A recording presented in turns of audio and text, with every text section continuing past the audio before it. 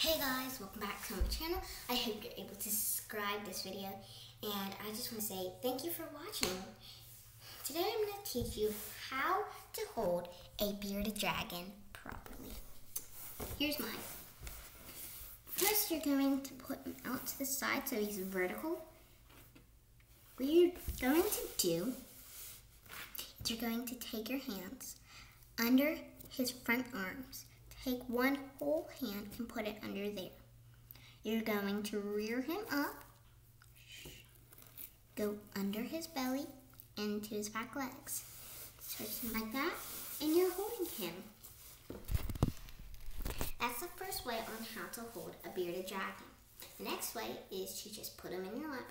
After you've done it that way, you're going to take him from both sides up.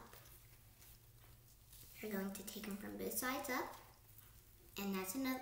You're going to take one of your arms that way and your other arm this way, and that's how you do it, I guess.